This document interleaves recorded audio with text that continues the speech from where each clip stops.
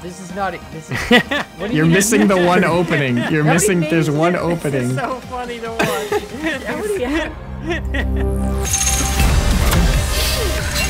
Welcome, ladies and gentlemen. This is ScrapMan, bringing you another episode of Scrap Mechanic, and today we're doing another piston playground type experiment thing.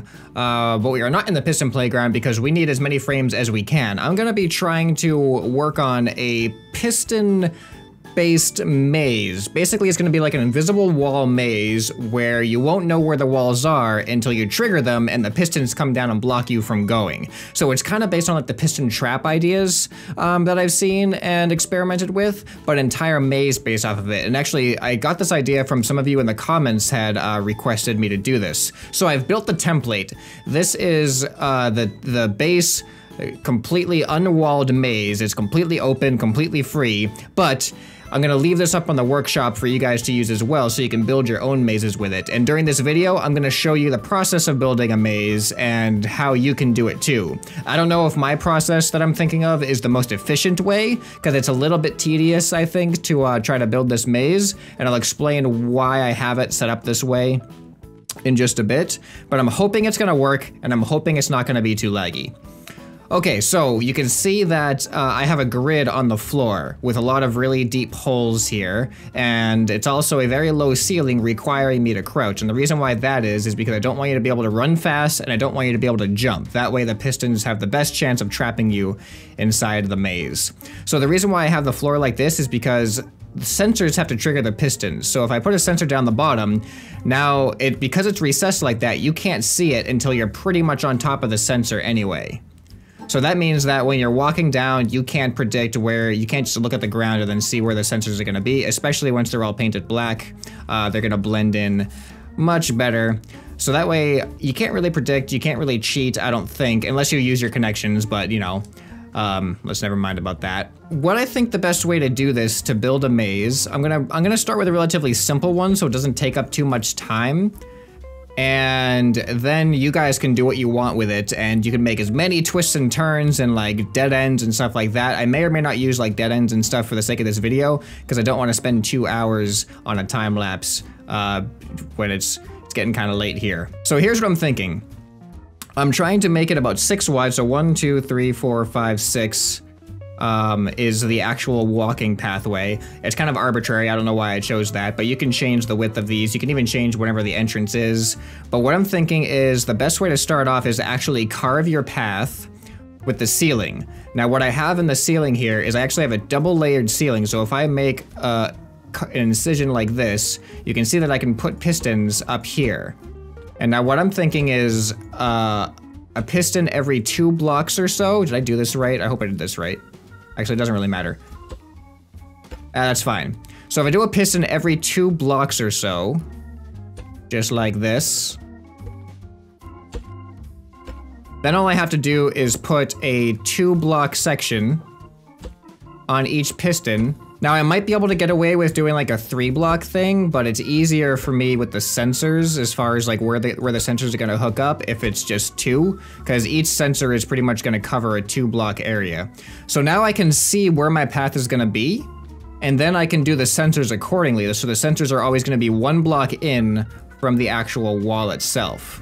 And I just realized that before I put this in, I should probably set the sensor, or I should probably set the piston lengths and all that stuff, because I think the best way to do it is range 2, max speed.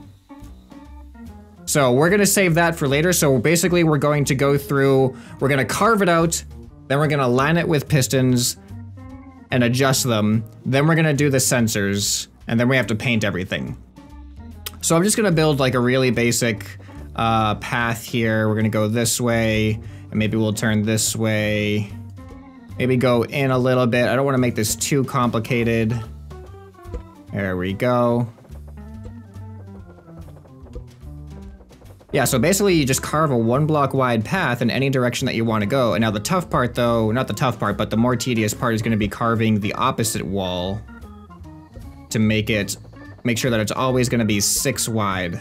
All right, there we go. So we have a 1 wall. Now we just have to match it with the other side. Hopefully I've done this right. and I can just match it over here. So I think I could just leave this section open.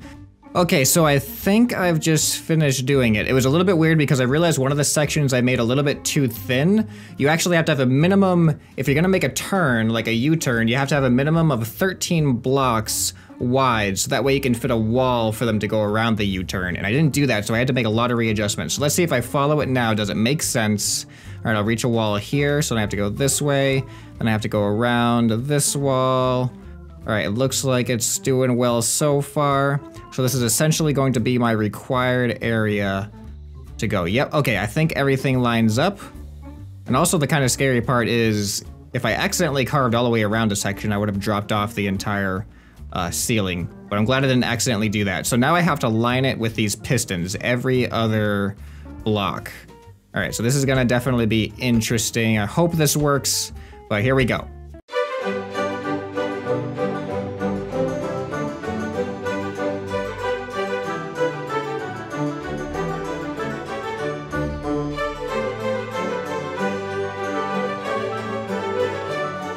All right, I think I have every block lined, or every line lined with pistons. So now it's just a matter of setting all the pistons to the right speed and the right length. But really quick, I want to do a quick test to see if just the default is fast enough. So we're just gonna, oh, I think this is too far in. Yet we need to go in one more. So what I'm gonna do is put that there, you know, attach it to that piston, and we're gonna put just a longer, whoop, there we go. Wait, what? Oh, now I gotta put this, well, we're definitely gonna have to set these to the right lengths. All right, so now, am I able to, wait, let's get off of that one. Am I able to get through here? Huh, this might actually work. Wait, is this? Oh, nope, that's at max speed. Here, let's put it at 3 and 3. I think, is that the default? Let's go to one of these. Yeah, 3 and 3. So now let's see if this is fast enough to catch me. Here we go. Huh, I don't know, it's kind of close. I feel like it's a little bit sketchy, but you know what, for the sake of time, I'm gonna leave it at default for now, because it is working, but I'm not sure if that's gonna be reliable enough. So when you build your own maze, you might need to set all the settings to at least the max speed, and I think 2 looks better, in my opinion. Whoops, that's not 2. Yeah, so there's 2, because then 2 is right in front of your face. 3 is a little bit low, it seems like, but that's up to you, up to your discretion, but I'm gonna leave them all at default for now. All right, excellent. So now all I have to do is line, whoop, where did that go? Well, that fit perfectly into that hole. Now I just have to line every single one of these pistons with 2 blocks, just like this.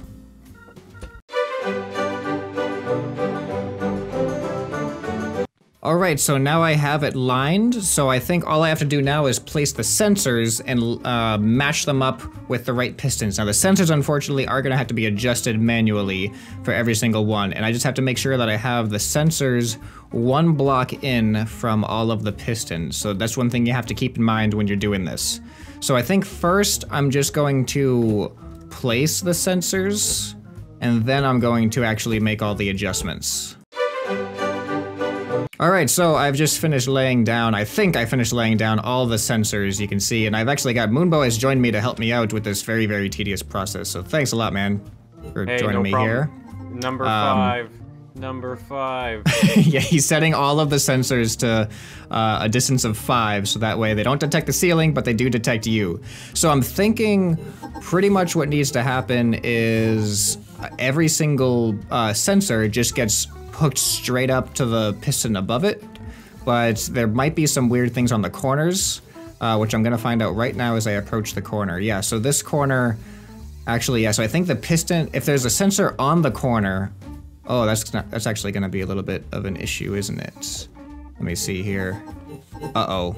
This is where logic gates could come in handy. Yep, so this is one thing that I just discovered is the corners are a little bit more of a tricky spot, but logic gates could solve that problem. But for the sake of this video, we're just gonna skip hooking up the corners because it's more of less of a chance that that'll be a problem than just the walls. So yeah, just hook up the pistons directly up to the sensor that is below them, and you should be good to go based off of that. All right, I'm gonna get on to it. All right, so we've got everything hooked up, but I did have to, for this wall, since we have a single wall here that needs to be activated from both sides of the wall, I had to put logic gates above these sensors. Above these pistons, so that way we could hook up more than one sensor per piston. So that way if I'm on this side, you can see it comes down, and if Moonbo comes in from that side, you can see the same piston comes down. All right, so now all that's left to do is we just gotta paint, we locked up. I realized we had a piston over there, and I went to go at it and got blocked by my own maze. Making a run for it. So there's a sensor that we missed for the distance. All right, so now we just gotta paint all of these black, and unfortunately we can't just drag a whole length because each piston has a separate block. So we gotta paint every individual set of 2 blocks here. And then we should be done. Okay, so we have everything hooked up and painted, and we put some stairs on here. So me and Moonbo are gonna start at opposite sides of the maze here, and we're gonna see how it works, and hopefully everything works, and let's try to get through the maze. All right, go. All right, here we go. So everything seems pretty innocent. It looks like just an open room. Nothing's really happening until. Yeah, you're doing really good right now. I am. Did I mess up? Did I screw? I feel like. Oh, yep. I forgot to hook up some of these sensors. There we go. That should be better. All right, shall we try this again? Yeah, let's do this again. All right, take 2. Now again, I kind of took some shortcuts on this maze with building it, so it could be improved. It could be fine-tuned a lot more to make it much more efficient at blocking you. For instance, all the pistons could be set to max speed. That's probably the major thing right now that is preventing, or that is allowing for you to glitch through, is that they're not set at max speed. But let's go ahead and try to make our way through here, see if it does any better. So it seems like it is possible for the maze to work with the pistons just at their standard setting. It's definitely working for me right now if I don't go too fast. Oh, there's the wall. Oh, here we go. We're going to be crossing paths here. Cross paths. And yep, there's a wall here. Where's it gonna go? Oh, all right. Dead end. Where am I? What? Did you get lost? Are you stuck? I think there was a little. I'm kind of lost here. Apparently you are. That's a corner. Do I just? Oh, I think you might have actually gotten on the outside of it. But yeah, all right, so there it is. That actually works. So Kan is actually going to join us. He hasn't seen the maze, whereas me and Moonbo had already seen it. We're going to see how Kan does on the maze in just a second here. Let me send him a message. So Kan just spawned right in the middle of the maze, so he can't even get... It's a good maze, isn't it? It trapped you inside pretty well, huh? Oh, wow. So good, I don't even know where... Alright, I'm gonna have to unweld it from the ground then, hold on. Okay, so I've determined that the maze is very laggy when it is not welded onto anything. I'm trying to weld it in the direction I'm facing. Yeah, right where you are. So if I need to move over this way? There we go, alright, yeah, you're out of the way. You were just floating through the air like a ballerina. Well, wait, I have an idea. Do we need to maybe there we go, I got it. Oh, you got it? Oh, it is so much better. Are you guys... Here comes the moonwalk. Has it not happened for you guys yet? Yep, you're definitely doing the moonwalk. Kan's still stuck here. Are you okay, Kan? Kan? He's gone unresponsive, Moonbo. You could choose a side, Kan, but I'm gonna let you know right now, this is not an optimized maze. The pistons could be set faster, but I was too lazy to do them all, so they're all at the default setting. So just walk kind of cautiously when you go through, and I'll actually wait by the finish. Hold on, don't go yet, don't go yet. I want to see it. Wait, I want to see it. why am I choosing this side compared to the? Is there a difference between the sides? Nope. Just don't look down. Don't look down. Alright, go for it, Kan. Yeah, just don't go too fast. You might glitch out. Oh, all right. You've reached one part, one wall. Okay, well, I'm just gonna follow this wall. I feel like I'm not supposed to. Oh, okay, go. No. Whoa, what? Where am I? What? What? Okay. No, this way. Clearly. What? All right, I don't even know if you're in the maze or if you've glitched through or not. I feel like you glitched through. Yeah. You might have glitched through. Running now. Yeah, you just went. You might actually not be able to get back in. Oh, okay. No, yeah, starting over. Okay, walk slower. Walk slower, dang it.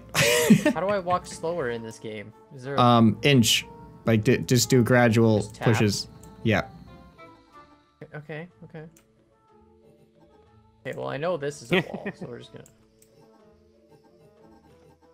Ow, wow, they like smoke you and then they like push Yeah, you they in a bump you direction. good. Okay, well, I'm just gonna follow this one. Okay, what? Hello. Yeah, that's a wall. Go. Oh, oh. You know, I really should just be drawing this out on paper as like. Okay, what? I know where you are too. Yeah, you're.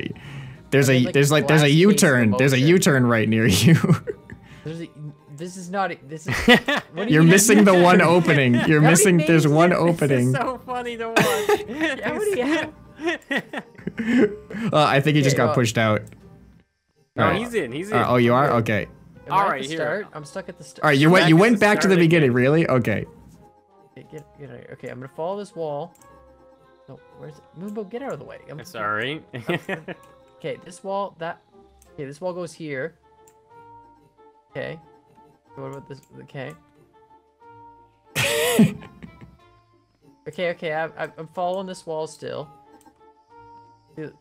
Okay.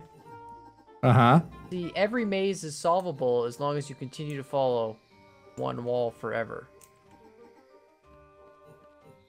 Oh, there we go. See, that's where I was screwing up. I had to go that way. Okay, and then I Right. gotta go this way.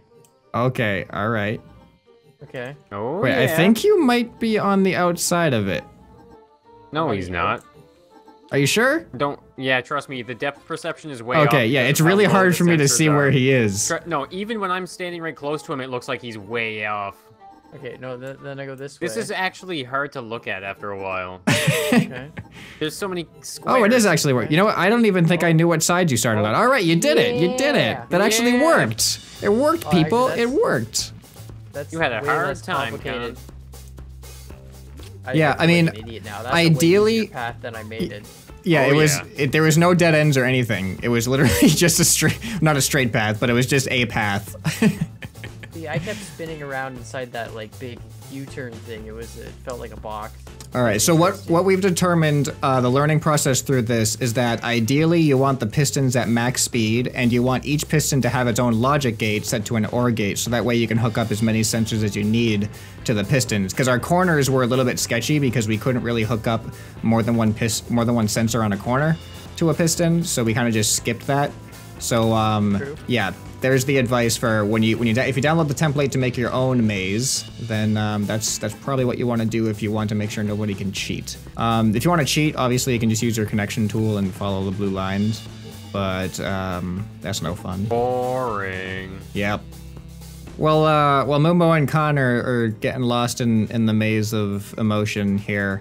I'm gonna go ahead and wrap up the episode here. Let me know what you guys thought of the piston maze, and I hope you guys download it and make your own awesome creations and complicated maze things, and maybe even have some better ideas on how to make it even better. But I hope you enjoyed it. Leave a like if you did. Leave a comment down below. Let me know what other cool piston creations or other scrap mechanic creations you guys want to see. This has been ScrapMan, and I'll see you next time. Bye. Bye. Oh yeah, and go check out their channels as well, because these guys, What? they're cool. They're cool too. Welcome to the end screen. Well, you'll probably click away before I get to tell you to subscribe for more fun. And if you really like me, but like not in a creepy way, support me on Patreon. Oh yeah, check out this awesome video I made over here. It's probably even better than this one, or it might be worse actually. But if you don't click it, I guess you'll never know.